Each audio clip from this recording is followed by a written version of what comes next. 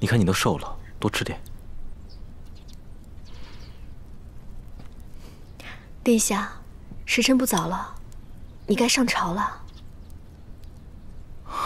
可是，没什么的，我可以照顾好自己。碧玺，好好照看马侧妃，让她乖乖把饭吃了。是。我忙完就来找你。殿下，我等着你。好。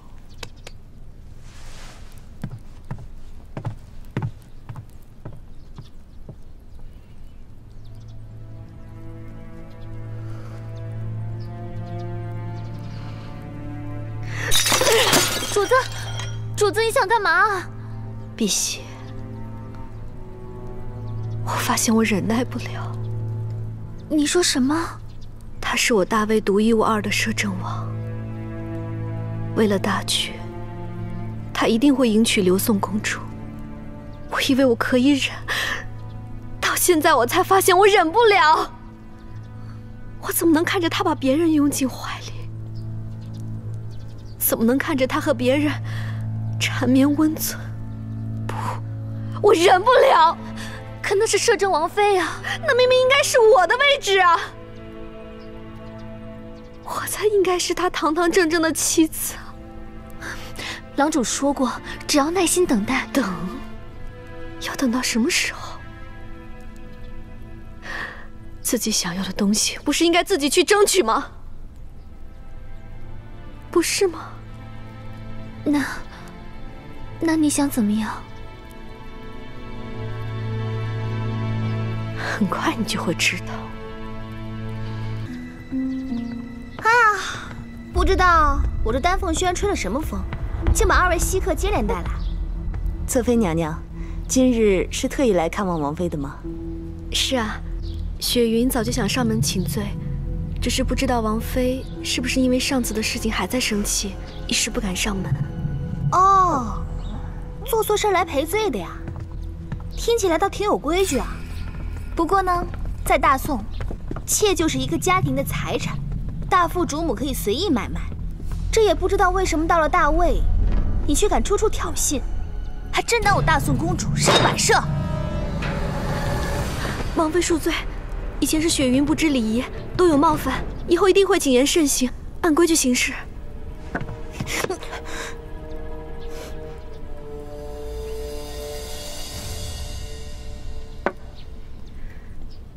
行吧，以前的事我就当忘了。起来吧。谢王妃。你到底来干什么的呀？其实我今天来是为了给王妃带一些珍贵的器物，供王妃赏玩。雪云不知道王妃喜欢什么，所以挑选了一些平日里我喜欢的东西送给王妃，希望王妃不要嫌弃。哼，不嫌弃。送完赶紧走吧。王妃，那你再坐会儿。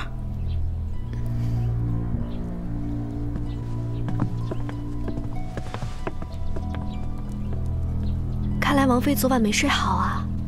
不过王妃的口脂颜色色泽可人，娇艳欲滴，完全遮盖了您的倦容，甚是好看。我听说王妃从刘宋带来了很多漂亮的胭脂水粉，送给了很多人，其中太后也得了一份呢。侧妃的那一份早就已经备下了，只是一直还未得空，没有亲自送去。那就谢谢了。来人！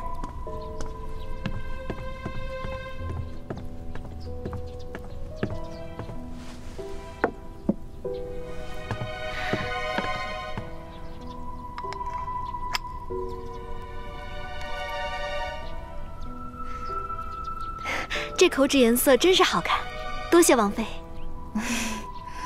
不用谢。那我去睡觉了，你自便吧。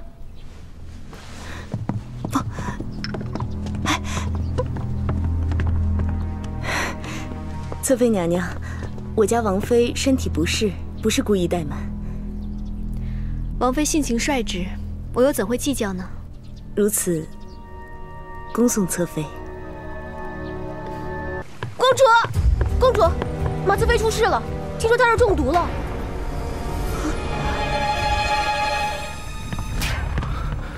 殿下，大夫，怎么样？殿下，都什么时候了，别顾及这些虚礼。雪云到底怎么样？马侧妃身体十分虚弱，这么一番折腾，她的脏腑虚损，气血枯竭，实在养不了胎。孩子的确保不住了。摄政王，你也劝一下马侧妃吧。如果她坚持不肯堕胎，这样下去会对她的身体有妨碍的。都是奴照看不周。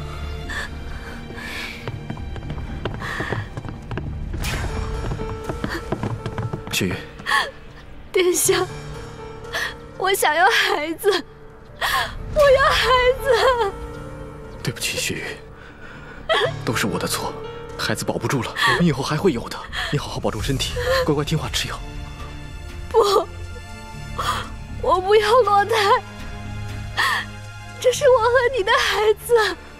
我知道，我都知道。雪云，对不起，王大夫。让马侧妃服药。侧妃，这是牛膝汤，未免死胎会损伤你的身体，把它喝了，一定要除干净淤血。殿下，王妃一定要见马侧妃。叫他滚！是。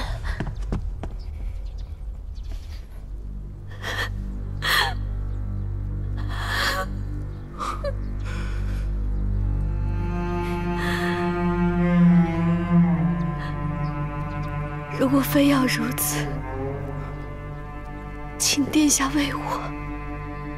雪云想让你记住，这第一个孩子是怎么没的。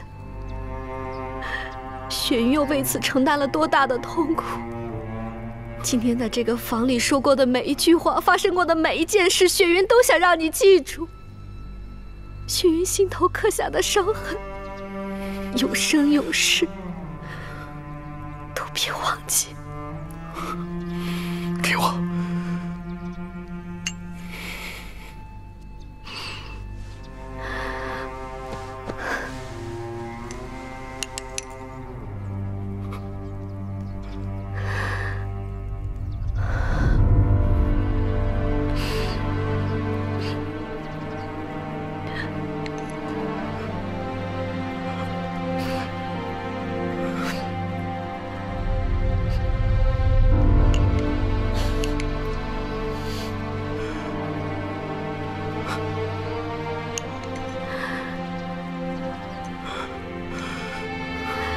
啊！